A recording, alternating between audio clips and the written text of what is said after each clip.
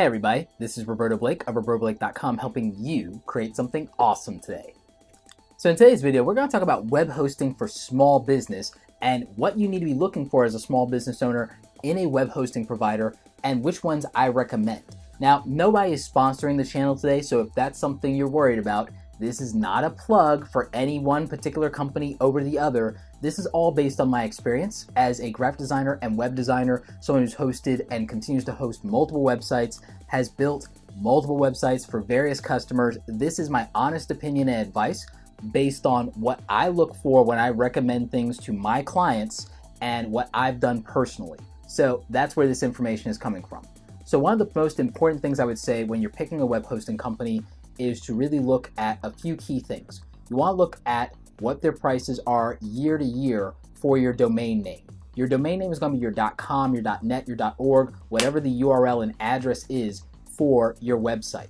So you want to look at not only what the upfront cost is, because a lot of them have deals where it's 99 cents for the first year and so on and so forth, but the renewal fees. The renewal fees on that can be extraordinarily higher than what your initial fee was. So you really need to pay attention to what that yearly renewal fee is for your domain. Now, there are a few that actually offer a free domain renewal for the lifetime of your account for that first domain name or that first 2 or 3 domain names in your package. So I would also take a look at that.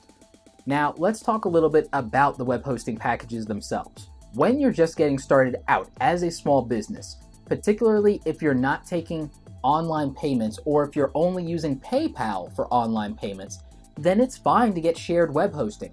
I know a lot of people have probably talked you out of that, and they're probably web hosting companies, right? They're probably web hosting companies who are convincing you that you need a VPS or a cloud server or a dedicated server right out the gate. Look, my primary website, robertoblake.com, which also houses my blog, gets, 40,000 views, and that's just one of several websites that I'm hosting on that same shared account. It gets 40,000 views per month. 40,000 views per month. That's the kind of traffic that I'm getting, and that's on one website. I have a whole nother website that I host my podcast on, and that's still fine. So even with that in place, with downloads of these 20 and 30-minute podcasts and a website, one website out of several that's getting 40,000 views per month by itself, that level of traffic, that level of bandwidth usage is fine on a shared web hosting account that I'm only paying $10 a month for. So if I can do that, then you don't have to pay an extraordinary cost of $50 or $60 a month when you're just getting started with a web hosting company for your small business, because you're probably not getting that traffic right away. The only way I would see you getting that traffic right away is if you're doing a lot of online advertising with Google AdSense, and even then, I would imagine that you're not getting traffic that's going to really slow down the experience tremendously. So I would just keep that in mind. Now, if you are getting something in the neighborhood of 250,000 views per month, then I would say you might need something more robust like a VPS server. Or if you're hosting online media, you might need a web hosting server that is a little more robust and a little more powerful, like a VPS server for $25 or $30 per month. That might be appropriate in that situation. I don't necessarily think it's time for you to get a dedicated server unless you need a dedicated IP address for something very specific and technical that you're doing, in which case your web developer will let you know, or unless you're getting something like 500,000 to 1 million views per month, or you're hosting a lot of media, then I would say a dedicated server will make sense for you on the $50, $60, $100 a month price range. But I would also imagine that you have a business that is demanding that level of power and that is making the money to justify that. So that's where I would say it's important to consider that investment as well. The other part of that is to make sure you understand exactly what you're getting in your package, and if you don't, talk to somebody or ask me questions about it, either in the comment section or reach out to me on Twitter and ask me questions about what these packages are or what your technical issue is with a web hosting company, and I will talk to you about that. The other thing to consider here is email. How many email accounts do you get? How much storage does each email account get? For most people, 2 gigs is a lot of email storage, but if you plan to keep all of your email, then it might not be enough. Or if you're the kind of person like me that is sending and receiving large files that have, PDFs or have Photoshop files in them, then that could be problematic. So you really need to look at that. And I would recommend that instead of worrying about large files for email, that you utilize something like Dropbox. And I will have a link in the description below, but Dropbox is a cloud-based web storage that you can use to transfer large files and to store and house them. So I would utilize that instead of taking advantage of your email, because I think that one, having the ability to save it in the cloud, and then two, the ability to see how many times it was downloaded and different things like that, I think it's going to be important, and I think it's better to have it there than to suck up your inbox. So keep that in mind. So a lot of web hosting companies try to market themselves on reliability and uptime, and really at the end of the day, it's going to come down to customer reviews.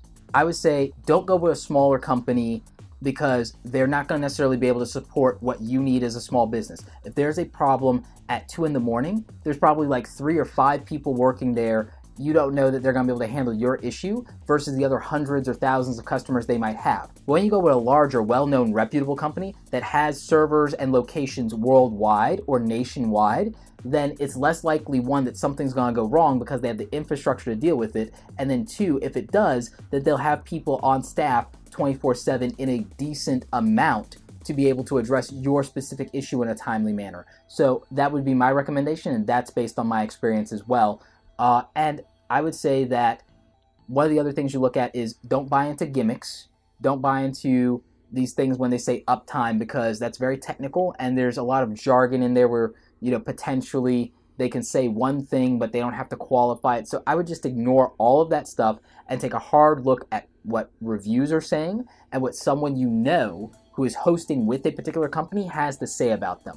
Take recommendations for people or that people that you trust, or that people who are actually using the service. For example, a lot of you have taken my advice on buying certain camera equipment and certain computer equipment because you know that I'm using it, you've seen my review of it, and you know that I use it in my everyday work. So that's a reason to use it. I buy stuff because my friends buy it or recommend it, or someone I respect bought it or recommended it. So there's something to that. So with that in mind, there are 3 web hosting companies that I recommend. They're not the only ones that you could use, but they're 3 that I trust implicitly and are familiar with, and that my clients have used and that my friends have used.